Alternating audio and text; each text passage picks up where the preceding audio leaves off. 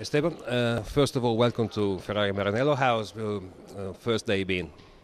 Well, it's a really special day for me. The first time dressing in red.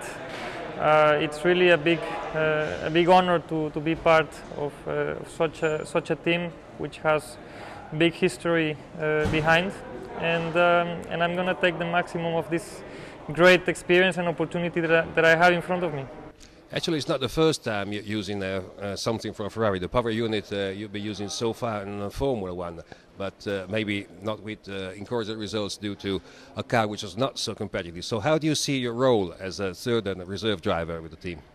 Yes, I've been working with Ferrari, with the Ferrari team that was in Sauber in the past few years that I worked with them, and also knowing the engine and how it developed from 2013 to 2014 with the new hybrid system was pretty important, and that experience I will take with me in order to try to complement the experience of most of the people here and try to give my perspective, and try to give the maximum, learn a lot as well, and with some experience I have to try to complement that.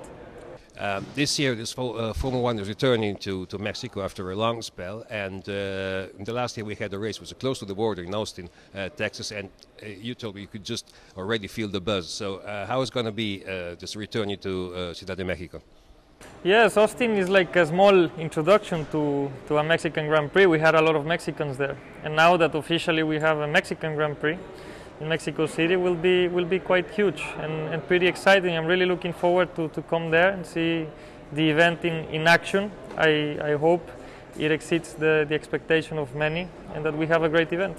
Speaking about looking forward to something, how do you look forward to working with two world champions as Sebastian and Kimi? I think it's a great opportunity. I can have a great reference of the way of working between Sebastian and Kimi. They both have a lot of experience in top teams, so I'm really looking forward to that experience, because I'm going to learn a lot and I'm going to really be close to them to try to take myself into the next step.